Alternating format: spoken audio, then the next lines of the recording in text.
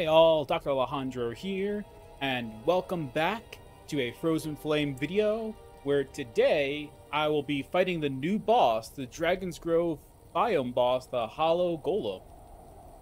This new update just released on Friday, and I was super excited to be able to download it so I could play it and stream it.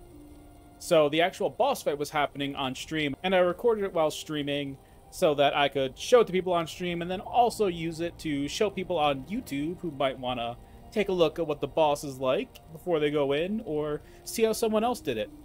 If you like videos like this, please hit the like button, please subscribe, helps out so much, and let's get into the boss fight. Alright, so let me quickly go over the equipment I'm bringing in with me. I'm bringing all three main weapons. I'm bringing my metal two-handed sword, I'm bringing my metal staff and my metal bow so I can figure out what is needed to fight the boss. Because different bosses have different weaknesses, so having them is good. 3 different types of resistance food. I'm probably going to take the physical resistance when I go in. I'm also taking the pickaxe just in case, because it is a golem. Maybe the pickaxe might actually do something to it. I'm curious about it. Oh, that's right. We also get the extra stamina from all rested. That's also helpful. I forgot about the wonderful rest stamina boost. I have the new antidote potion and the cold potions. Just in case. I'm using fire rings right now. I can switch my rings around depending on what the boss is doing. Because maybe even curse resistance might be useful here. I don't know. I don't know what we're going to need. And in case it is poison, I'm going to switch to both poison rings and the bone mask to make sure I'm good for poison. If it's fire, I have the 2 fire flame rings and the cold potion. Those will work out pretty well. But I think we're ready to go in and actually take this boss out. So we'll start with physical resist food, because generally that's good against everything. Let's see what we got for this. 6,000 HP golem. Okay, what's the secret for this boss?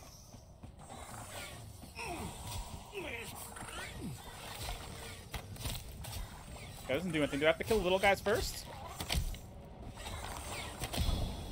Maybe you have to hit it with the little guys?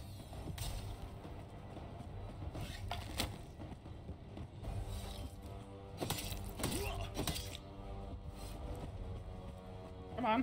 Why aren't you firing?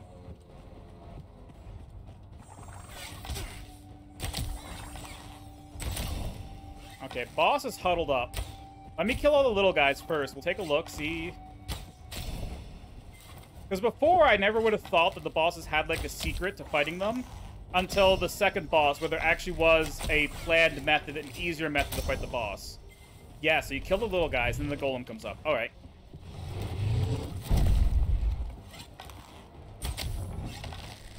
Oh, I was in the middle of a shot. I screwed it up. Just want to try this. Okay, no special. It was a golem, so I was like, all right, let's try. All right, you don't have any special weakness here.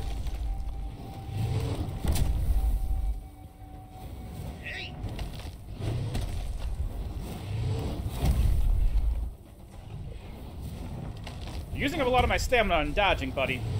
I don't like it.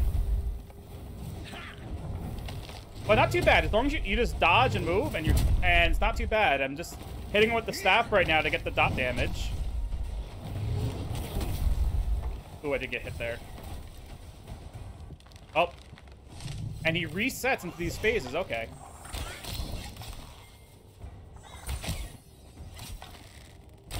Okay, so here's the little phases. I'm gonna try the sword and see if the sword does... Sword should do good damage if the bow did good damage. I haven't fought this guy full melee form yet. So we'll see how it goes. But the sword is probably going to be important. Alright, the speed is a little tough. Okay, speed is really tough. Because you can't dodge while you're dealing with that stuff. Alright. So this is not a boss for using that.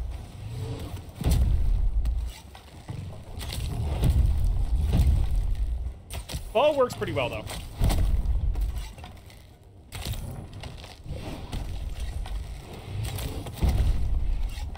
I think this is definitely a bow boss. Bow or staff. Or maybe like a one-handed melee weapon that you can actually dodge with, but with the two-handed sword, the dodge timing is so hard to manage. But yeah, this is doing pretty reasonable damage. I wanted to use a two-handed sword because it would get a lot of crits, but... Ouch. Got stuck there. Perfect.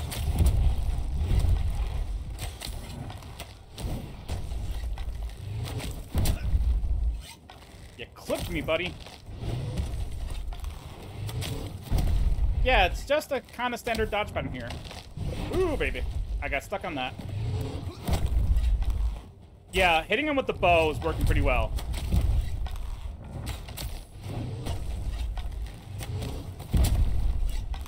Yeah, this seems to be a very good method here.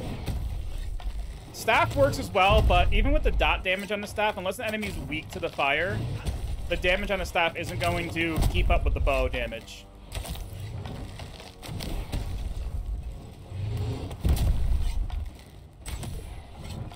Yes, this isn't really as bad. The attack pattern's not too difficult to deal with. At least with ranged weapons. With melee, it's a little tougher, but ranged weapons, easy.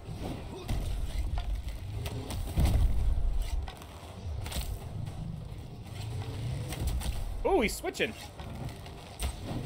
Oh, he's putting poison on the ground. Ow, I was eating. I was aiming, I should say. I couldn't dodge that.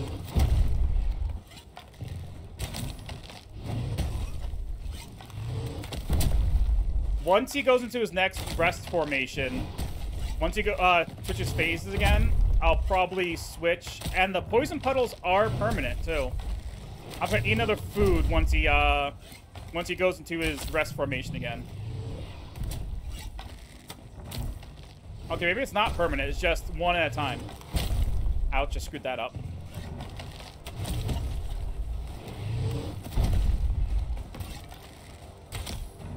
I would like to eat again. Ooh, baby. I stepped into that.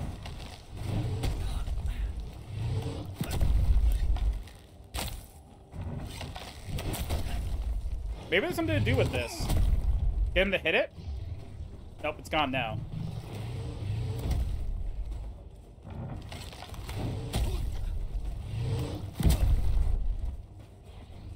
It feels like if I get him to hit this, it might do something. No? Because I'm not taking any damage. Oh, it is poison. Okay, it is poison. Oh, it's curse. It's a cursed area. Okay, I got it. So that's curse damage, not poison damage. Alright. I was trying to see if there's like a special thing you need to do to fight him, like if there was a special little thing. But no, he just puts curse petals down. Which is fine. This is only the third boss out of, I don't know, what, 6 or 7 bosses, I think, that are going to be in the game. So they don't have to be really, really tough in these earlier biomes. They can have more advanced patterns and things to do later on. I just figured there'd be something interesting here, especially with the second boss.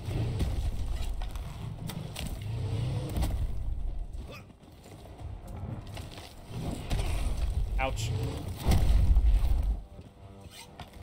I had to get food back in me so I could,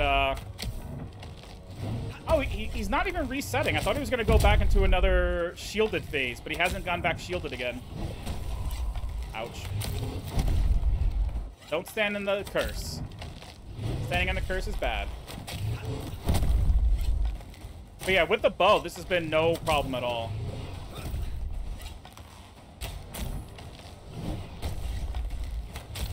It's got a little bit longer, and I don't even have to repair the bow.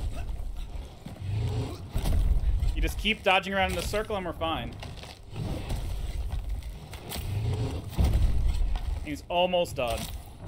Yeah, it's not too bad of a boss. Pretty easy. Once you have the right pattern. A two-handed weapon is not the way to do it.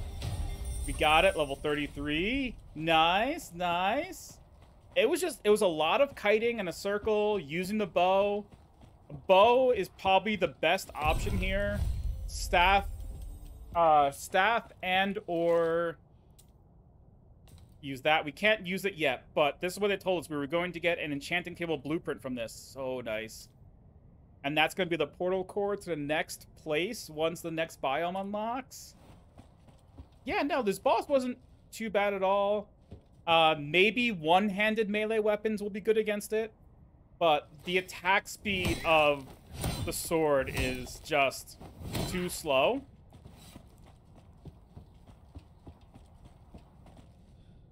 I'm actually thinking I may decide to fight him again and bring the spear and see how the spear goes against them. Because that'd actually be kind of interesting to look at as an idea. How the spear works. But overall, not too bad here. Forward to seeing what they give us next in the Cursed Isles and what kind of bosses we might start facing then. Hope you enjoyed this video, and we'll see you all in the next one.